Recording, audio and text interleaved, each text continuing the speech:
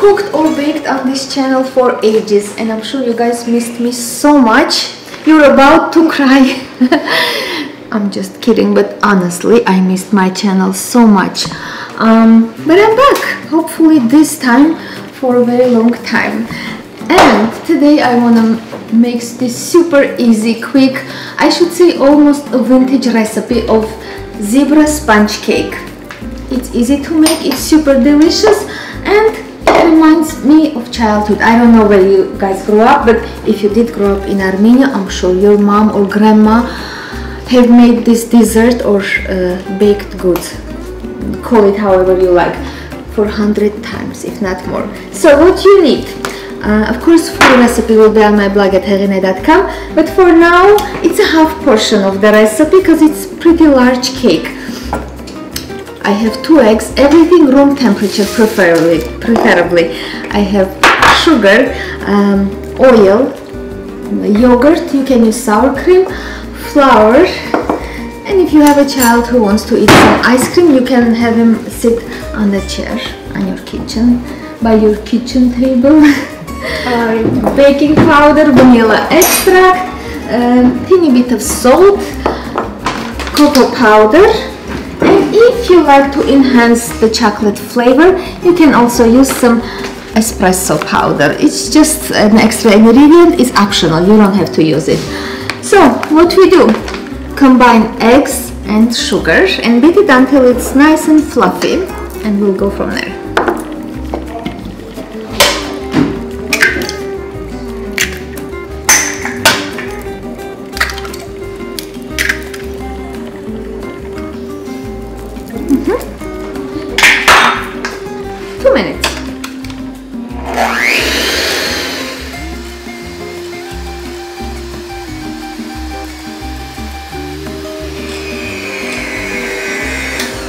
Eggs look perfect, nice and fluffy, just as we want it. I'm adding my oil, yogurt, and 1 minute mix just to incorporate. It was 1 second mix. And dry ingredients, I have some flour, to which I'm adding a pinch of salt, maybe 2 pinches of salt. Oh, I forgot the vanilla extract.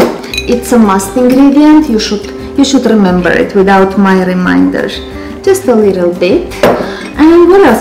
And baking powder, a good teaspoonful of baking powder. And I'll give it a quick mix. Add to my wet ingredients, and the mixture is basically ready.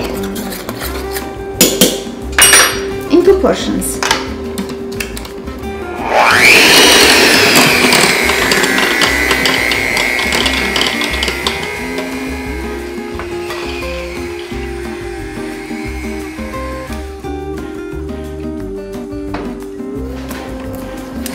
Since this is a zebra, and you know, zebra has 2 colors, black and white, but this zebra is slightly different, it's gonna have black and brown colors.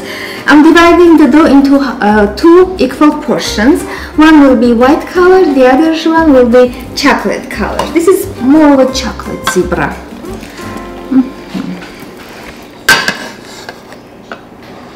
I'm eyeballing it. Feel free to do the same.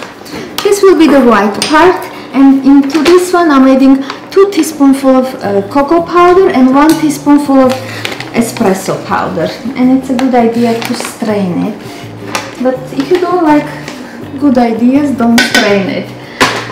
Just a little bit of this powder, espresso, like so.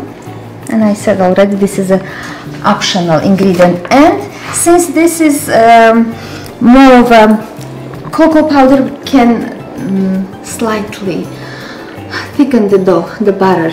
We're adding about 1 tablespoon of milk.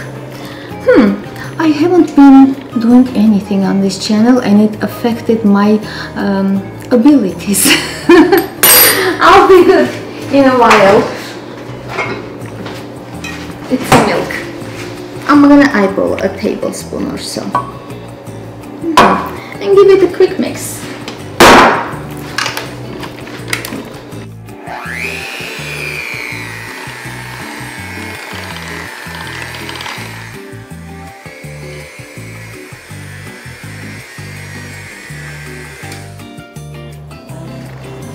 ready.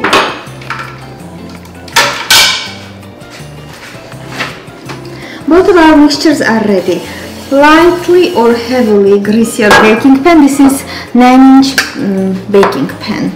And you're gonna grab 2 tablespoons and periodically one vanilla mixture and the other chocolate mixture. All together, not all together, one after another, until the entire dough is gone into your baking pan. Just like so. One over the other, let's say.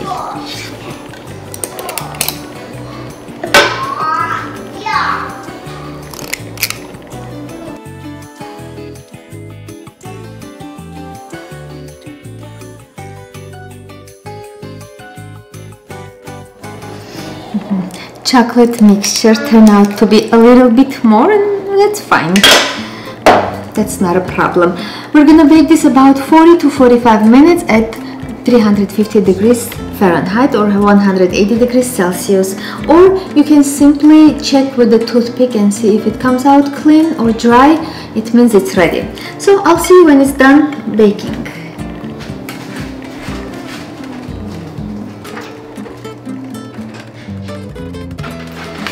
Minutes later, I checked it after 35 minutes, it wasn't ready. As soon as you see the toothpick comes out nice and dry, it means it's ready, and it also cracked nicely. But I'm gonna let this cool down about 25-30 minutes, and then we'll have a slice. Looks perfect.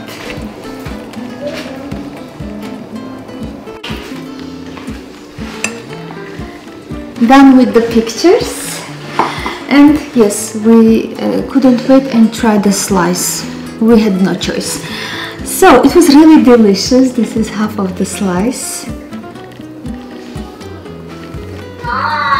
It's so good, especially it's really delicious with sour cream or creme fraiche, or just as is. You can even spray some, not spray, drizzle chocolate glaze over it, or sugar glaze, or just powdered sugar, anything you prefer. But try the recipe, let me know how you liked it. And just wanted to let you know, original recipe I got from my friend's YouTube channel, Nar Sweet Art. Those who speak Armenian, I would highly recommend to check out her channel. She has some amazing, unique and original recipes. So yeah, this was it. Recipe will be down below this video and on my blog at heghineh.com. Check it out. Hope you like it. Thank you so much for watching. I'll see you soon.